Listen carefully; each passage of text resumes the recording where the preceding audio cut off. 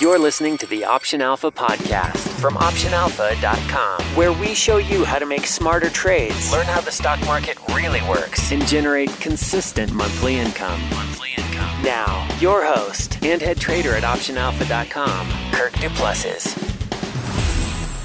Hey everyone, this is Kirk here again at OptionAlpha.com, working every single week to make this the most popular investing podcast offered online because it's based on one thing and one thing only, and that's helping you guys make smarter trades. So thank you so much again for tuning in today. On today's show, we're going to be talking about leveraged and inverse ETFs and how you might end up changing some of your option strategies if you decide to start jumping into some of these ponds and trading these vehicles or products, because I think it's really important that you understand, kind of how they work before you start doing that. So let's get right into it. First of all, I want to point you to two resources, which I think will be helpful as you go through today's lesson, and then also maybe some additional stuff in the topic. And that's show number 27. Yes, I know this is show number 86, which is crazy, but 27, way back when we first started, we talked in depth about how inverse ETFs are priced and how leverage ETFs are priced. We're going to be touching on a little bit of that again here today, but that episode is, again, just like fully chock full of that like whole pricing model and structure. And then episode number 68, which is where we brought on Mark Sebastian about trading volatility. That was a really good one about just VIX term structure, etc. So if you want to learn more about VIX today, then I would suggest you go over and listen to show number 68. So here's really the three things that I have to say about changing option strategies around inverse and leverage ETFs. Number one is that you've got to remember that inverse leverage ETFs have what's called pricing drag, basically. And that is that if you are trading an inverse ETF like FAZ or something like that, right, which is a 3 times inverse ETF or a double ETF, something like that, you have to understand that they have what's called basically like pricing drag. And that's what I call is pricing drag. They end up dragging lower because they're based on percentage changes, not necessarily tracking dollar changes. So for example, if the index that something is tracking, and maybe it's an inverse 1-to-1 ratio, if the market goes up by 1%, this ETF is going to go down by 1%. And that all sounds good until you get to the next day, right? Because if the market goes up by 1% and then goes down by 1%, right? It's theoretically back at the same level, though it's a little bit higher because of interest, right? Or the margin, the differential. But the ETF that went down by 1% is now starting at a lower level and is going to climb by 1%. It's not going to make up that difference between the ETF and the index. So what you have is you have this just growing disparity between what the ETF or inverse ETF's price is and what it should be had you just flat out sold or short sold the index or ETF that you're trading, right? So took a bearish position on it versus using the inverse ETF. So I think that's the biggest thing that you just have to understand in relation to trading these things. So a great example is, if you want to type it in and look it up, is FAZ. And this is a 3 times bearish ETF on financials. And so this thing just has like an incredible negative drag. I mean, it just looks like the stock chart is just a one-way directional highway to the ground, right? And a lot of times they end up repricing these and they doing splits on these things just to reset the price higher so that they can drag lower for the next 2 or 3 years, right? So that's the biggest thing you have to understand about these options. Now, when it comes to stuff that is not necessarily inverse, but also tracks like futures, like VXX is a really popular one. You have to remember that in this case, like VXX, which is a really popular one for people to trade, VXX loses money every single month because it's always trying to track a 30-day future contract on the VIX. And so what ends up happening is it ends up buying futures for a greater price than it sells.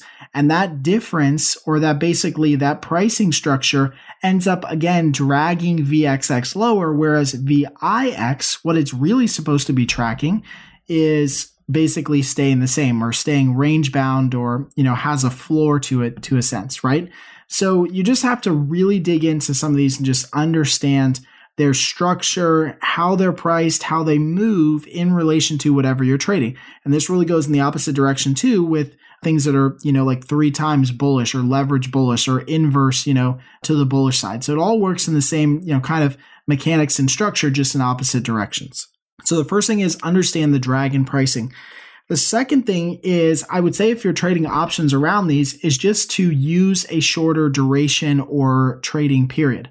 So the whole idea behind this is that as you understand that the pricing gets worse every single day that you're in it, right? So this pricing differential on inverse ETFs starts to compound on top of itself. The disparity or the spread between them becomes wider between what it's actually trading and what the ETF price is.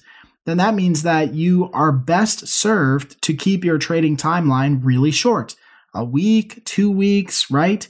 Maybe a month out, if something, you really want to protect something further out, right? But really try to keep that duration really tight, because that's when you're going to be able to take advantage of maybe a quick move in one of these things and basically, cover a position or make some money in a position, but it'll be a quick move and you won't have to hold that position for a long time where this, kind of pricing disparity and structure just eats away at your premium. It's kind of like time decay in a sense that, time decay will be eating away at these premiums, but just like the pricing structure on these inverse ETFs just ends up really killing you long term. The third thing that we're going to talk about is that they're mainly used for hedging. So many of you know, if you're part of the membership here at Option Alpha, that we rarely trade any inverse ETFs or leveraged ETFs because of what we just talked about now, because it's really hard to do them. And you would think that it's actually easy to do them in the direction that they're moving, but it's not, because the markets know that they're, priced that way. So they adjust pricing around options the same, in the same vein, right? So the reality is that it's not as surefire bet as you would think it is to just trade VXX lower or trade FAZ lower, because it's always going to have that negative pricing drag. The market knows that. The market's smart. It realizes that drag is lower, and so it adjusts the options accordingly, right? And the same thing why, when you see VIX options have really weird pricing sometimes, because it's always based on the fact that the market knows that implied volatility will be higher in the future. Or if we have a big spike in the VIX, we know that implied volatility will eventually calm down. That's all priced in the future structure of the VIX, right? So we know that here as options traders. So my suggestion to you guys is that if you're going to use options around these, please use them mainly for hedging purposes, and then realize that you don't need to do a lot of contracts to hedge your position, right? Especially if you're doing a double leveraged or a 3x leveraged position. Ideally, if something really crazy is going to happen in a couple days or a week, then get into a small position in that if you want to. Again, I do not do this. I'm just full disclosure. I just don't do this. But if you want to, you can. I understand why people want to do it. Get into a small position and use it to hedge something else, just realizing that it can move very quickly and you don't need a lot of contracts to hedge, right? Because a 3x inverse ETF can hedge 3 times as many of some other position that you have in your portfolio. Okay. So treat it like insurance. It really is insurance. That's how it basically pays out, right?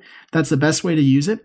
Another way that we use it, and just like full disclosure, I think we talked about this on show 68 with Mark as a great trading strategy. And that is when things like FAZ, FAZ, and VXX, when they pop, when they move against their overall trend that they should be in, which is like this negative drag in pricing lower, when they do pop higher, that might be an opportunity to sell some options on them or to go bearish on them, because the long-term outlook is that the longer you hold them in that instance, right? Because it's popped higher, it's had a quick little spike, that you're going to take advantage of that pricing structure over the next 30 or 45 days, right? So that would be the only time where I would actually trade them for a profit. And actually, trading VXX is one of the most profitable trades that we do. It doesn't always pop higher, right? That's the problem with it, is that maybe it happens once or twice a year. And when it does, we're in there with a bunch of contracts, a bunch of different positions, trying to trade it as much as possible when it pops higher, because that's that opportunity to kind of trade that term structure, that pricing structure, that drag lower,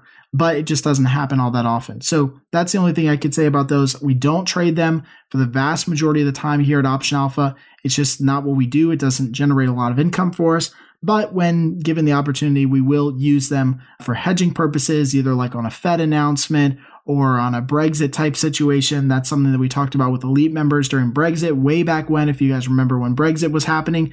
So those would be instances where you might want to hedge with a couple contracts just to kind of curve the edges, right? Just to reduce a little bit of that tail end risk in case things go really, really crazy. And now our favorite part of the show, Trader Q&A, where we ask a question from one of our current members about options trading. Got a question you'd like to ask Kirk to answer live on the air? Just head on over to optionalpha.com/ask and hit the record button to leave a message. That's optionalpha.com/ask. And now, here's today's question. Hi Kirk, this is June from somewhere near Thailand. I have a question about call debit spread. I bought a Tesla February 235 call debit spread when Tesla was around 227 a couple of days ago. Now Tesla has traded past 235, but my debit spread is only about $50 in profit. Not a good reward for being right for once. Please tell me how I can make the most out of this trade. Thank you. All right. Hey, June, thank you so much for submitting the question, and so great to have some more international questions coming in here to the podcast, which is fantastic. So the setup that you had in Tesla was basically that you bought an out-of-the-money call debit spread in Tesla. When Tesla was trading around 227, you bought the 230, 235 call spread. And now Tesla's trading above 235, which is great, or at least at the time that you sent this recording to me. And that's awesome, right? So you got the direction right. And I think that's probably why you're frustrated that it just didn't work out on the option side. The reality is, though, is that your options probably had, right, a longer duration at that time period, right? And so they had a lot of time until expiration. And so when you buy options that have time until expiration, especially a spread, that spread moves slowly. So the pricing moves slowly. In fact, it kind of accelerates as we get closer to expiration with time decay and volatility coming out of it. But what you're seeing the effect on is that you got a early move in the stock, and that's not reflected as much as you'd like in the pricing of the option spread because that spread has so much time left. The stock could reverse. So the options are moving in price. It's just that the differential between the 2 months is not that great because there's still a lot of time left. There's still a lot of volatility priced in, so you don't get that. Now, if the stock were to stay here, just for full disclosure, let's say that Tesla just stops trading and just stays totally flat at 235, so above your strike prices, then every single day you'd get a net credit in your account from time decay and volatility decay. So as you get closer to expiration, now your profit goes from $50 to say 55 and then 60, 65, 70, etc. It just starts growing every day because now the pricing between the two different strike options is now starting to decay and the real true value is starting to reveal itself. Basically that there is a $5 difference. But I always tell people with debit spreads is that debit spreads are great for this fact because they give you more time to be right. But when you're right early, it kind of stinks. I mean, like there's no doubt about it, right? Debit spreads are great to trade longer. You want to buy as much time as you can get because it's fairly cheap and they don't move too often, right? So you get a lot of time to be right. But if you get an early move in the stock like this, then it ends up, kind of not necessarily shooting yourself in the foot because you still make money on it, but it's not as great as what you thought it would be at the end of the day. So hopefully that helps out. Again, if you want to get your question answered here on the podcast or live on Facebook and Periscope, which I've already started doing and people really enjoy. So if you haven't joined our Facebook community, please head on over there. On Periscope too, we're starting to do YouTube lives. It's been a lot of fun. I like doing it, like interacting with people, getting a lot of social engagement, which is very cool. Please head on over to optionalpha.com/ask, click the big red button in the middle of the screen and leave me a private voicemail.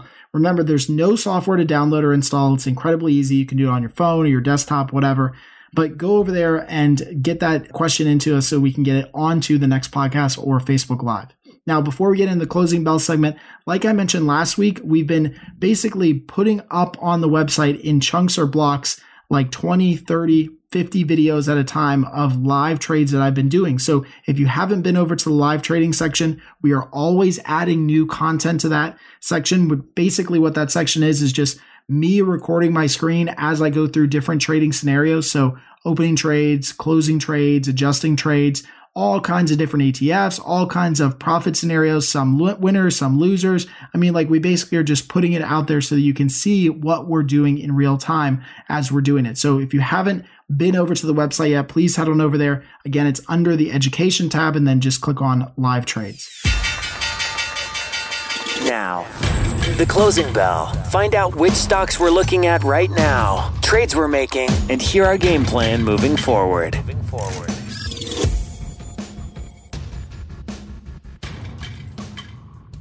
All right, so in today's closing bell segment, we're going to talk about a new iron butterfly trade that we got into in XRT. So we got into this trade. This is basically another laddered set of iron butterflies that we planned on getting into in XRT. This one is centered around the 41 strike. So right now, at the time that we're actually doing this, XRT is trading just above like 41.5. So we really have to pick either the 42s or the 41s. Now, XRT has been on a little bit of a down move, right? Implied volatility spiked up. That's all been great.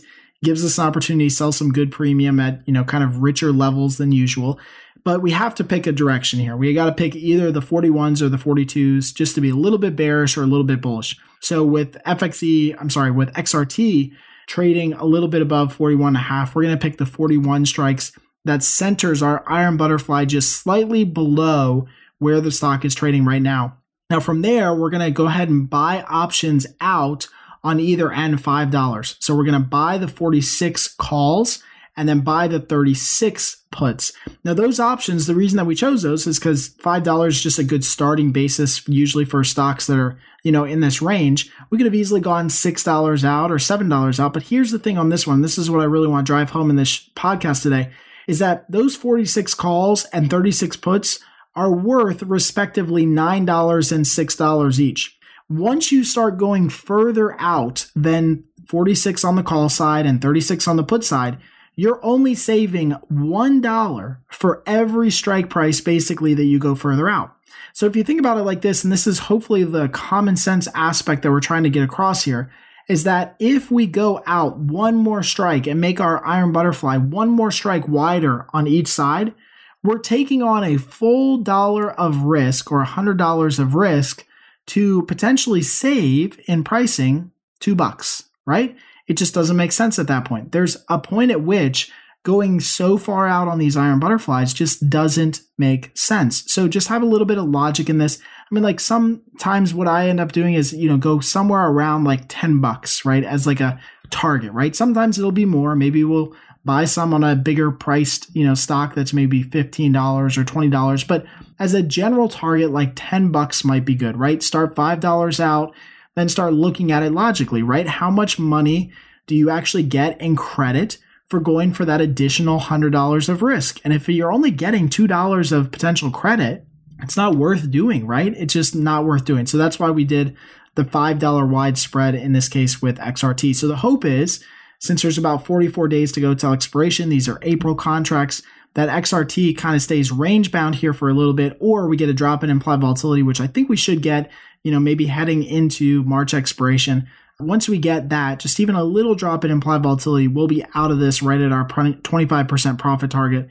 So we're taking in a big credit of $220, trying to take this thing off pretty quickly once it's decayed in value by 25%. So we're not going to hold it all the way to expiration. And hey, who knows, we might even leg out of this position like we talked about in the previous episode in show number 85, how we did with FXE. That's definitely something that we might do because those long options are really not worth that much money now. And if it decays in value overall, I bet you those long options probably will be worth $1 or $2 a piece. So we might just leave those on and have them act as little lottery tickets or, protection against tail risk heading into the April expiration. Thanks for listening to the Option Alpha podcast.